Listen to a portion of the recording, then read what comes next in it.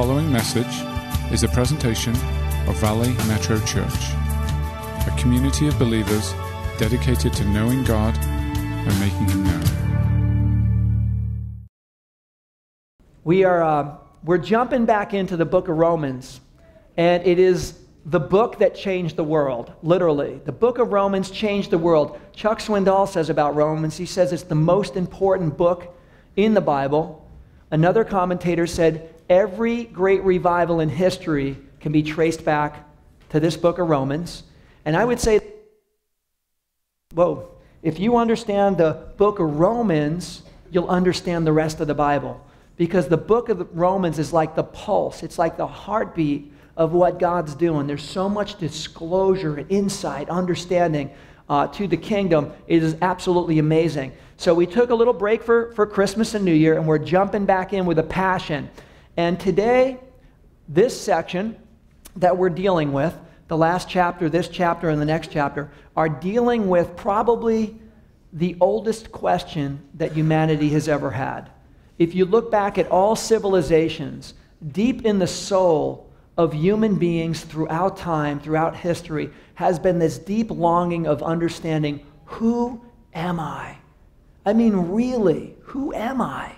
And people across the world, in every civilization, have long sought to understand, who am I really? Who am I supposed to be? And ever since the beginning of time, people have been going on a quest, a lifelong journey of trying to discover, who am I really? Who am I supposed to be? Why am I here? What's going on? Trying to understand meaning. Some people climb Mount Everest to try to discover the answer. Other people go off in solitude to try to find the answer. But the fact is, it's a noble quest. We all ought to know, who am I really? Well, the book of Romans is answering it right now, and it's pretty profound. And my prayer today is that you get revelation and discovery in your own life on who you are really. I'm going to speak to you today about your identity, and you might be thinking, well, Pastor, you don't really know me well enough to speak to me about my identity. I may not know you well enough, but the living God knows our identity really, really well. He knows our natures. He knows His plan. And this passage is going to start to disclose and bring to light realities about our nature, our old nature, our new nature, some radical dimensions. And I think a lot of folks miss out on this, and they miss out on an enormous part of the kingdom of God. There was that song earlier. This is my story. This is my song. Everyone in the room has a story that's being written right now. Everyone in the room has a song, whether you've sung it out loud yet or not. God's given you a story. He's given you a song. That story can be one of, I went through life, I struggled, I tried hanging on as hard as I could till the end. Or it can be a story of God's glory. Let me tell you what the living God did through me. It wasn't me, it was Him. But let me tell you what He did when I got out of the way. When I discovered who I am, who I'm supposed to be, who He is, things started to change. You can have a completely different story and song if you understand this aspect of identity that Paul's talking about here. Who am I? Who am I supposed to be? Well, just to start off, I want to just touch on what we covered last time we got together. We were in Romans 5. And Paul talked about Adam. And he said Adam was the first Adam, of course, and then Jesus was the second Adam. He had some pretty cool conclusions. He said the first Adam, his life had like this overflow effect into your life and in mine. That the DNA of Adam ended up coming into our lives. His sin, his fall, his nature, everything. It had an overflow effect. That's the first Adam. And we, like it says in Chronicles of Narnia, we are sons of Adam and daughters of Eve. That's a fact of life on planet Earth for every human being to understand that. There's many who don't understand. They were born a son of Adam or a daughter of Eve, so to speak. And since they don't understand that, they wonder why they're doing half the things they're doing. They're trying to fix their life, repair their life, self-help. They're trying all sorts of things on this journey, this quest to know, who am I? They forgot the first point that Paul covers. We're sons of Adam. We're daughters of Eve. That's how we were born. That's why we do the things that we do. That's why we act the way we act.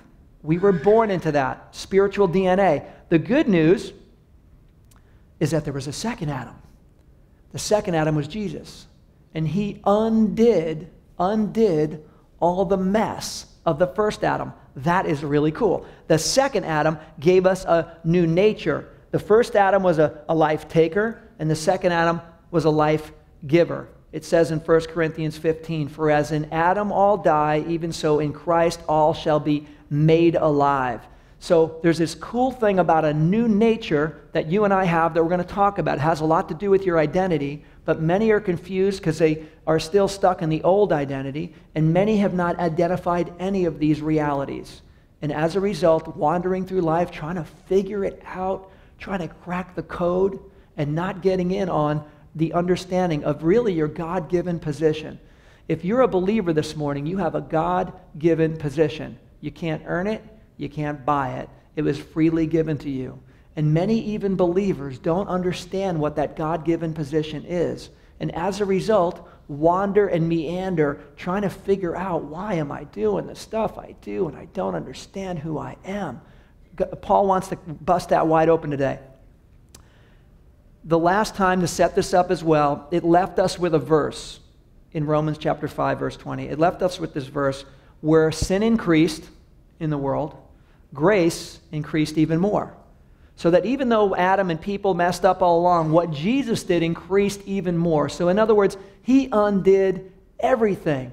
And what he was realizing is that some people, believers, were saying, all right, so if the sin increases and the grace increases more, technically, I can get away with more stuff.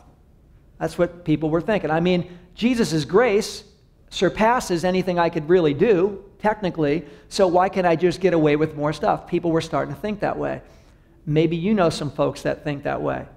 I know years ago, I moved to LA for music, to pursue a music career. I came up here and we had a band with Beverly Hills lawyers representing us and, shopping us to the labels, doing showcases. And along this journey of playing these clubs and doing this stuff, trying to get a record deal, I got the best deal out of all.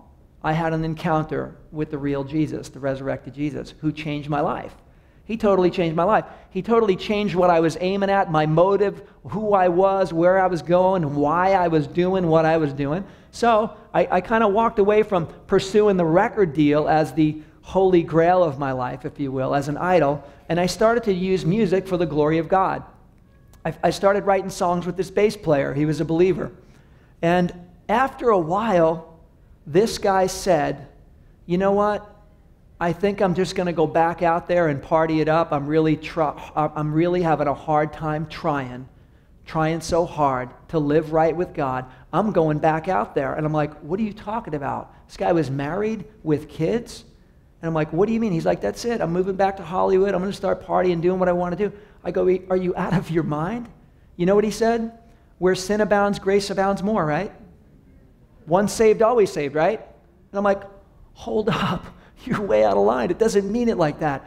Paul's saying the same thing. Hold up. It doesn't mean it like that. And yet many people misunderstand this and they can go off on tangents. I saw this guy years later. He was in a cult. Totally down the wrong line. Sad story, but a true story. Why? Because people need to know their identity. They need to know their God-given position. Once you know your God-given position, you'll never release it. You'll never give it up. You'll never sell out if you really know your God-given position. But many folks, even in the church, don't really know their God-given position. And the bummer is, they buy the next thing that comes along. They believe it, and the enemy's laughing. What happens is it renders a church ineffective. It doesn't make us the people of the resurrection. It doesn't make us the people who walk in the power of the Spirit, who are more than conquerors. It makes us people trying to cling onto the wheel and try to somehow work it out in our life in a way that we weren't designed to do. This has been a presentation of Valley Metro Church. To hear more messages or to support future podcasts, please visit valleymetrochurch.com.